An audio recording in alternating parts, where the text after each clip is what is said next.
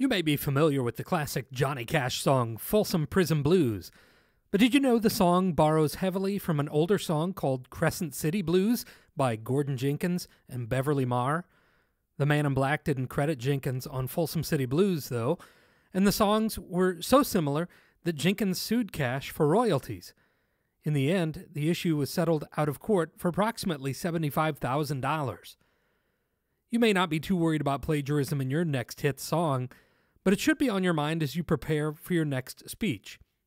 Giving credit where credit is due through oral citations is critical for speakers.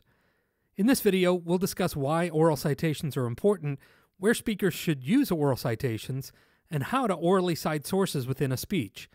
Let's get started. You may be asking yourself, what's the big deal? Why are oral citations so important in a speech?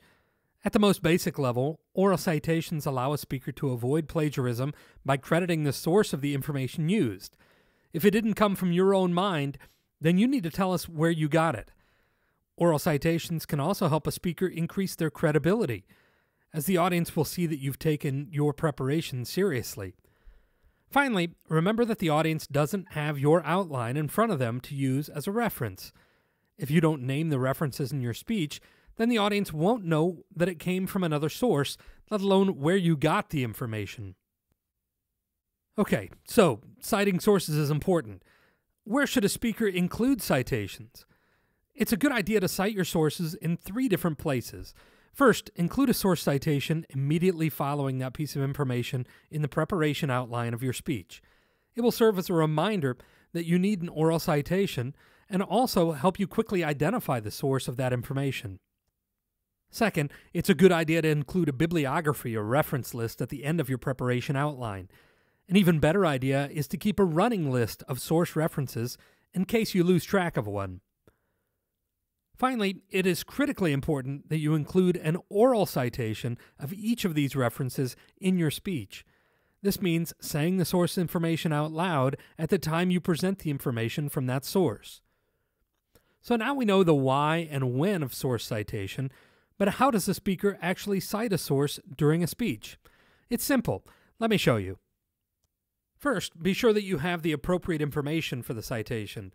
This may include the author or origin of the source, the type of source, in other words, is this information from a book, a website, a personal interview, etc., the title or description of the source, the date of publication, and the source qualifiers, such as their qualifications, credentials, and experience.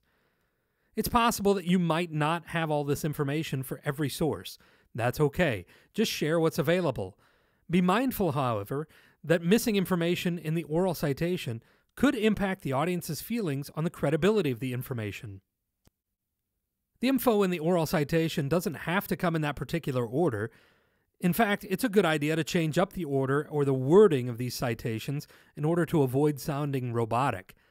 For example, you could give a citation saying, according to the article Sultan of Slide by Lucas Davidson, published in the June 5, 2015 issue of Rolling Stone, guitar phenom Warren Haynes traces his musical roots to Jimi Hendrix, early Eric Clapton, and Johnny Winter.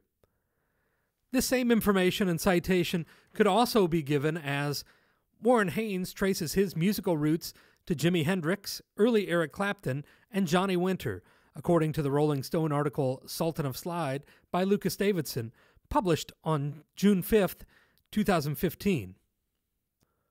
Whether the citation comes immediately before or directly after the information isn't terribly important.